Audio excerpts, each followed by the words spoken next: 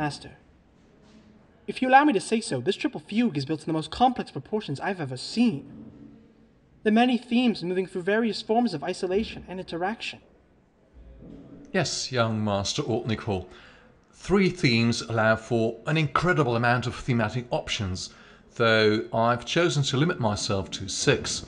The 3 base themes and then their vertically mirrored counterparts, interspersed with chromatic scales which drive the fugue to increasing gradatio.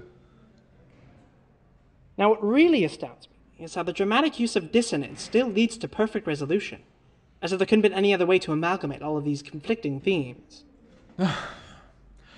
Dissonance has always been considered ill-sounding, and even when it was used, it had to be resolved immediately into a so-called perfect chord.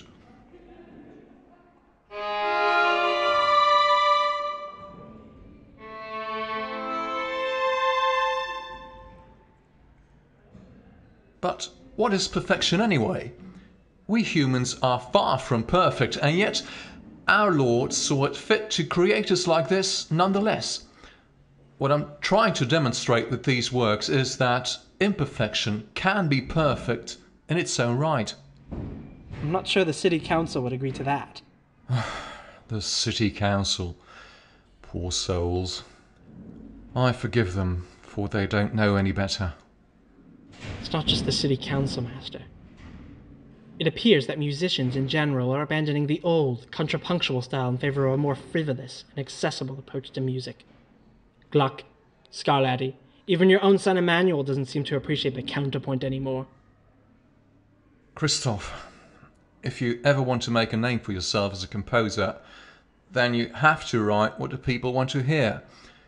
Even if this means reverting to easy homophonic tunes instead of complex triple fugues like the one we've just performed. I've become too old to change, and even if I could, I wouldn't even want to. I'm not writing to become popular. I've buried that dream a long time ago. I'm not writing for an audience. I'm writing for myself and for our Saviour, praying that He will understand the intricacies of my creations. There can be no doubt that God understands and appreciates the intricacies of your work, Master. Personally, I've never heard music of such perfection. Even if the ears of man may render your work as obsolete, the unchanging mind of God would do no such thing. You are very kind. The counterpoint is a form of art, Christoph. All of the voices are equally important, and even the bass should be singing the tune instead of merely accompanying it. I will probably not live to see the day, but I hope, I pray that one day musicians will embrace this equality, even the singing bass, as it so thoroughly enriches the musical experience. Rest assured that I will continue to promote your legacy, Master. The art of the counterpoint is too precious to be lost. It was a pleasure playing with you this morning, Christoph, but I have to prepare for theology class now. Would you be so kind as to accompany the boys to the classroom? I will be with them shortly. Of course, Master. Oh, honestly, Elizabeth, stop staring at Master Ortnickel and start scrubbing the floor, will you?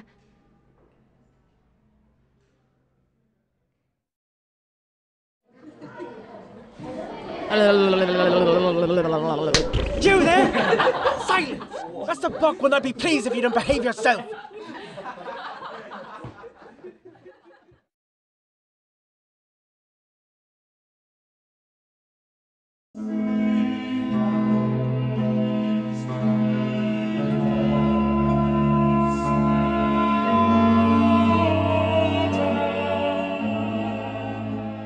The school prefect whom Master Bach appointed has acted violently again, Mr. Ernesti. Violently? In what way? He, flogged one of the students. Flogged? Are you certain of this? On the soul of my late father, Mr. Ernesti. I've witnessed it myself. This is outrageous. I should have him flogged as well. Who does this old Nicol think he is? A public flogging would set a fine example, Mr. Ernesti. Shall I instruct the city guards to apprehend Master Altnicol? No. We shall not be tempted to descend to the same primitive depravity that Master Bach has unleashed over our school. Then, what are you going to do about it?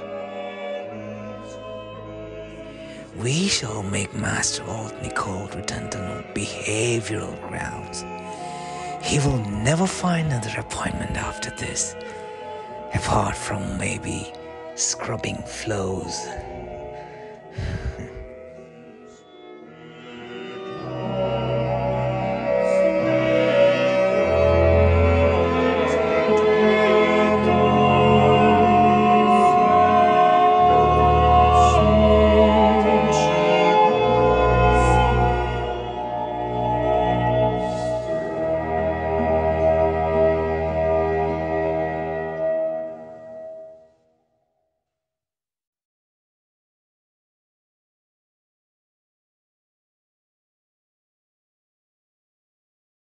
What? No, Ernesti. Now you've gone too far.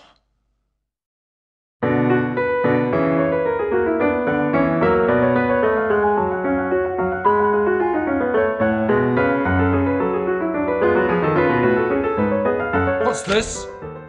Now you're laying off Master Altnicol? I had no choice. He flogged a student. That's preposterous! Who told you such lies? Christoph wouldn't do anything of the sorts. He's loved by the boys. In the meantime, Master Altnicol's duties will be assumed by Master Gerner, who will... Gerner? Again? No, Mr. Ernesti. Over my dead body!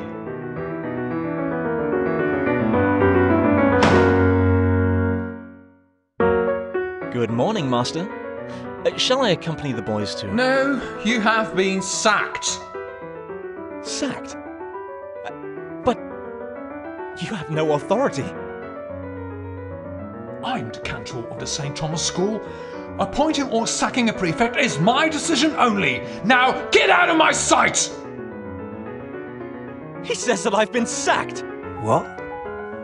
On what grounds? Here. I had to give you this letter. We are astonished that a seminary president would demand that his faculty forsake that which is excellent in favor of mediocrity. Mediocrity? Here, give him this. I'm reinstating you, and you will direct the performance of next Sunday's Motet, regardless of what Master Bach tells you.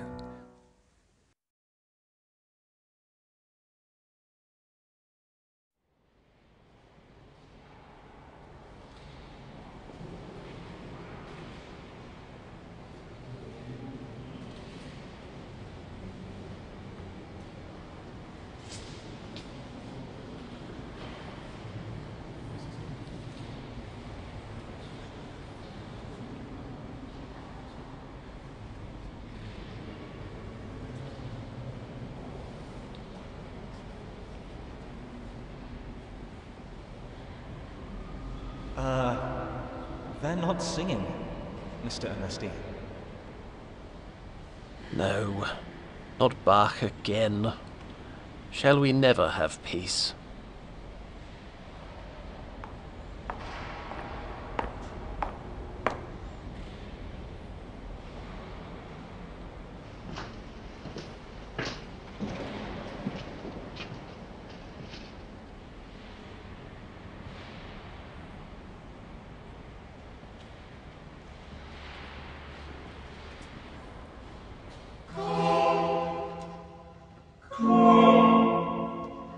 Komm.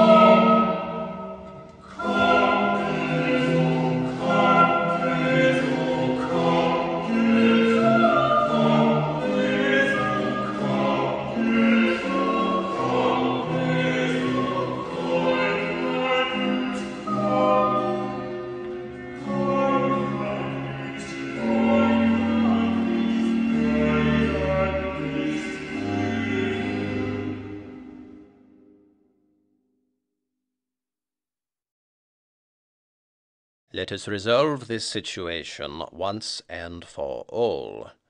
Mr. Ernesti, ever since your father's sad passing, there has been naught but bad blood between you and Master Bach. Speaking of which, Master Bach, you have wrongfully undermined the authority of Mr. Ernesti in his quality of rector of the St. Thomas School. You, Master Bach, will refrain from suspending the prefect appointed by Mr. Ernesti, whom will likewise refrain himself from inflaming tensions at our school any further. Master Gerner shall be reinstated. Have I made myself clear?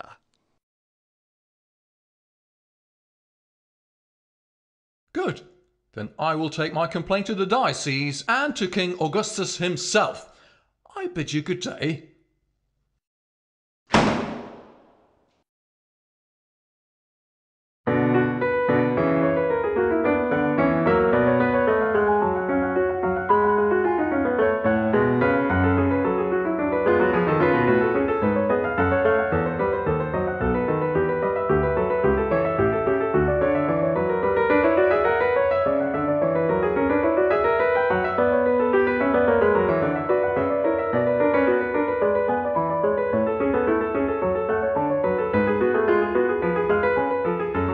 We inform you that Master Bach has filed a formal complaint to our diocese, requesting that you undo the humiliation he has suffered through the rector of the St. Thomas Institute.